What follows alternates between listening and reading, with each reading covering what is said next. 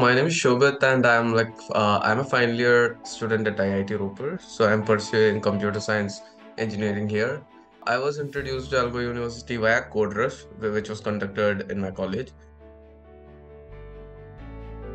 I realized that one thing that I had no idea about was like how to grab the opportunities. I may have the skill at that time, but I had a very vague idea of how you should perform in an interview.